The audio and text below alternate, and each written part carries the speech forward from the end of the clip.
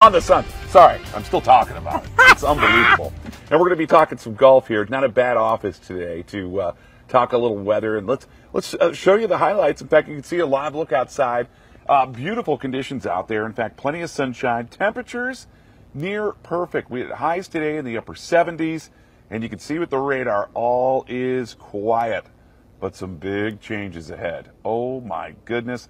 There's the official high, 79. That's 9 degrees above average. In fact, we started the morning around the upper 40s. And here's the way it looks around the state. 44 in Flagstaff. We've got some mountain snow to talk about as well. 57 currently out towards Sedona. And we're sitting right now around the upper 70s currently. So here's the satellite radar. You can see that area low pressure spinning counterclockwise just off the coast of California. And that area low pressure, boy, it's going to bring some big change. We're going to see a huge drop in temperatures, increasing clouds tonight, and a chance for some moisture in the forecast tomorrow.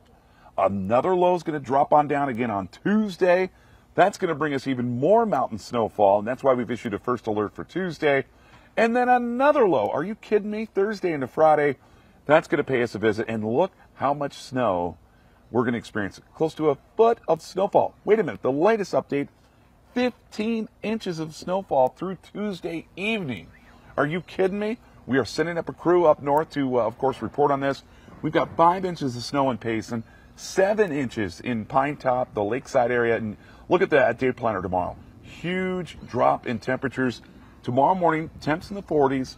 We're going to hit highs tomorrow in the mid-50s. And let's show you that 7-day forecast. Clouds, showers in the forecast, 56 on Monday. 61 with the first alert on Tuesday.